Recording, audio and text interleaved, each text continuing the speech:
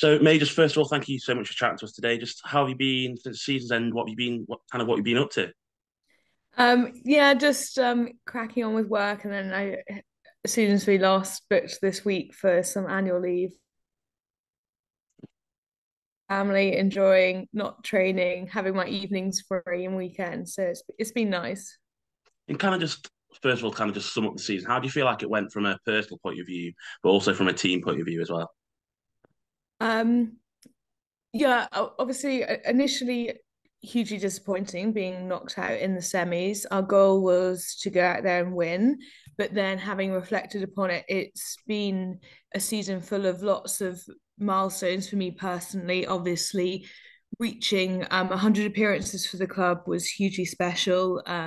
Gaining my first cap in the Six Nations as well. So there's lots I can sort of take from it, but I know as a group we are disappointed in how it did end. And you mentioned the England debut. Just how special of a moment for that was it for you? Um, yeah, it's sort of quite hard to describe what that was like. I What was quite nice is like leading up to it, everyone was like, just make sure you enjoy it as much as possible. Don't put too much pressure on yourself. And I was like, I've got here because I enjoy playing rugby. It's not my job to do that full time. So I need to make the most of it. If this is like the only time that I ever play, I just want to. Obviously, it wasn't great getting carded, but I want to be able to like remember this occasion as fondly as I possibly could. And the lead up to it, it was just amazing, and being able to like take in that environment in Wales, and like before and after the game was just incredible. And kind of going back to Saracens, obviously, but kind of before Christmas, there wasn't much. It didn't look like top four was kind of on the card at all. And then just how important was it to still get to that semi final, still reach that semi final when it kind of didn't look like it was on the card at some point during the season? I don't, I don't like before Christmas. I don't remember thinking, "Oh, we're in trouble here." We knew that it was going to be different from other seasons, but then we didn't really feel a huge amount of pressure. I don't think until like after the Six Nations when it really came down to each game having to get as most points as possible. I think maybe that potentially reflected in our game against Worcester where we weren't on the money at all. But it was a different group before Christmas. Obviously, girls coming back from the World Cup. The squad looked massively different, and it allowed other players to thrive. And then I think it makes a huge difference not having everyone in full preseason and being having those months to build and build. So yeah, it was definitely very different to previous seasons, though.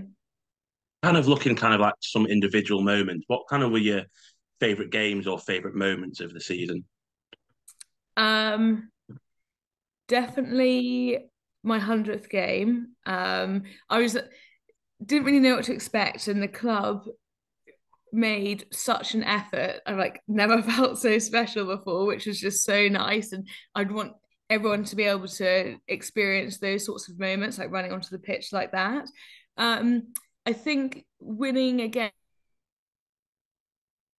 one, like almost like top four clash, and then another one that sticks in my mind is when we beat Gloucester at Kingsholm. I think probably one of like the most physical games I've ever been a part of, and it was just I think real high quality rugby. And yeah, if we're able to play games like that week in week out, I think it's just really exciting where the game can go. And obviously, you kind of mentioned that Gloucester game themselves, coming from not finishing the playoffs last season and then winning it this season. Do you think it's just so important to have that kind of competitiveness of the league and how it's kind of changed? Obviously, Worcester coming up there as well, having their best ever season. Just how important is that as well? Oh, massively, isn't it? It helps every player to get better and grow. Like the stronger the competition, the I think the better players are going to be produced in the league to then really kick on. So yeah, it does sometimes going from like week to week to week of like really tough competitive games when there's like no let off at all. Um, I definitely noticed that a lot more this season in comparison, the sort of like emotional exhaustion that you get from having to be so focused and you can't have any down week at all.